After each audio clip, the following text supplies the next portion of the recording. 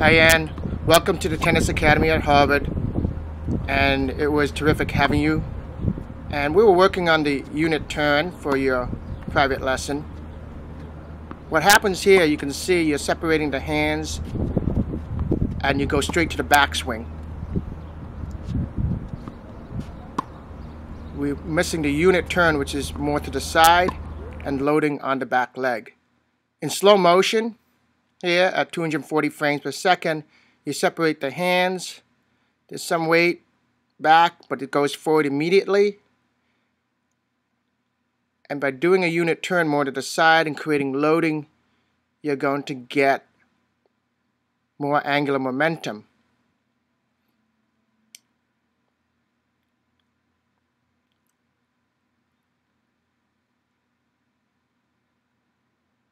Once again, here we see the hands separate, some weight on the back leg, into the backswing. There's good weight transfer.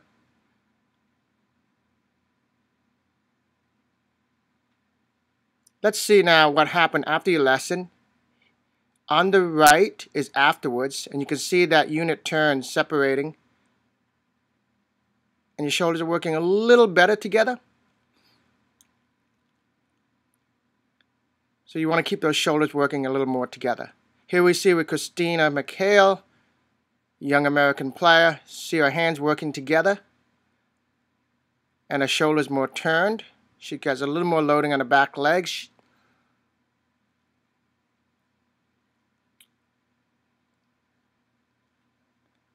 Here you are in slow motion afterwards.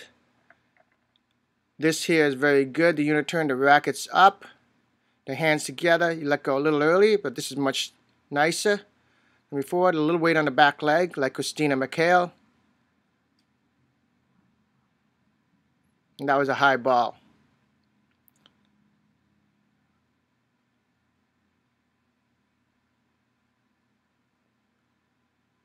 We're going to take a look at it again. That's a nice unit turn. Keep the hands working together.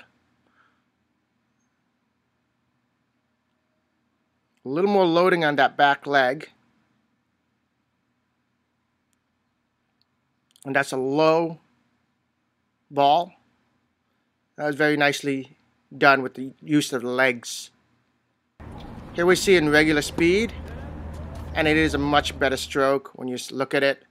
We still want those hands working a little more together, a little more loading on the back leg. Thank you for coming in, and good luck with your forehand.